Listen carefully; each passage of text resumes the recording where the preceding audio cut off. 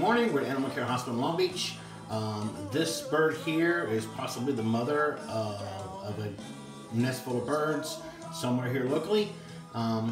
Waiting for some more data, but I'm told she has a broken wing, so I'm about to get her up and check her out. The bad news is, with a broken wing, she will not be able to feed these babies in any way, shape, or form. One, she can't hunt. Two, she can't fly up to the nest, so it's really bad news. So anyway, I'm going to snatch her up and see what we do, and we're actually in the process of trying to contact where this animal came from and see if we can get the babies. It'd be kind of interesting to see if we can put mom and the babies in a cage, something that's relatively less stressful, so then we can help mom feed and then she can actually raise the babies, because it's the formative days and weeks of a young bird's life, and having mom there to teach them is pretty important. Mom's behavior on a second-to-second basis is important for the development of these babies. More or less as mentally screwed as those who we've actually hand-raised.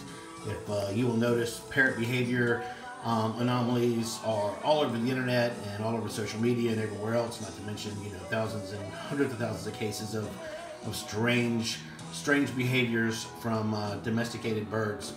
So anyway, we'd like to get her back to her babies, have her do the best she can, but that's what it looks like for now. So let me see if I can add some more data to this. All right.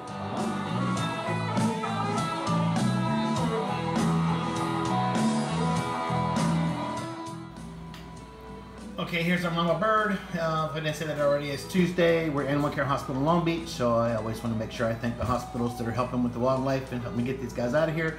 We're about to do a local block, use some cold sterile to close up a wound on her, and then we'll see if we can get her back to her babies. If that doesn't work, then of course we'll have to take mama and babies in and do some hospitalizing and rehab. So we're hoping this is enough. So this is what it looks like, and let's get to it.